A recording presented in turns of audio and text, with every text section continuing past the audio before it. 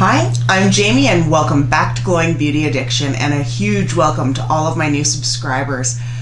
Today's video is hopefully going to be a short one, and it is my public service announcement video about sunscreen. If you follow me on Twitter, which I'm locked out of right now, I live on an acreage. I spend a lot of time working outside in the sun. Typically I don't burn, at least not very bad.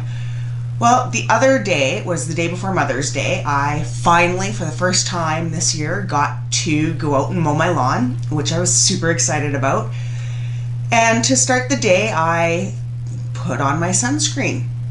I used a sunscreen that I've used before just on my face, but because I'm not crazy about the scent of it, I wanted to use it up. So I put that sunscreen on my shoulders, my chest, my arms, and I will insert some pictures here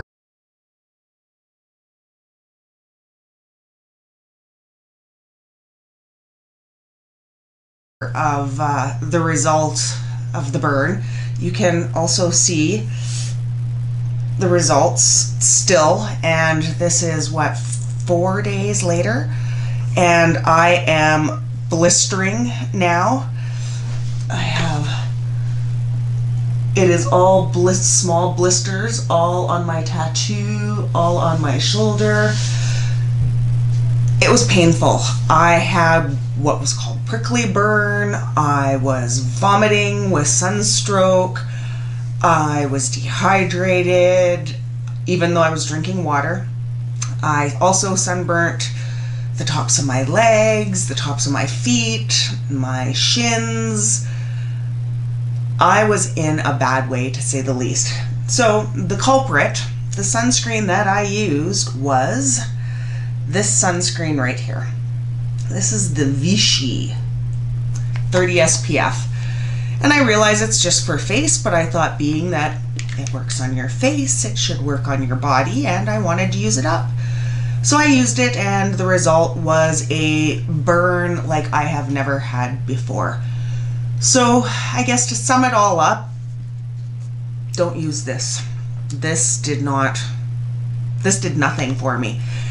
The funny part of it was I did not put sunscreen on the tops of my legs because I didn't think I would burn. And the burn on my legs was actually less severe than the burn that I got where I had applied the sunscreen. Now, I was somewhat lucky as my face didn't burn too badly, but that may be because I did have foundation on and there was an SPF in the foundation as well. It was also funny because on the back of my hand, you can't see it anymore, I think I might have a picture of it, where I put my foundation on the back of my hand before I put it on in the morning, there was just a spot there where my foundation was that did not burn. But yeah, if you follow me on Twitter, you know I have not been having a very good few days at all. So if you can recommend a better sunscreen, especially one for the face, it would be greatly appreciated. Also, don't forget to like and subscribe. I'm working on a giveaway once I reach 500 subscribers, and a big giveaway once I reach 1,000. So please like, subscribe, comment below with any suggestions for sunscreens that you swear by. And until next time, I love you so much. Bye.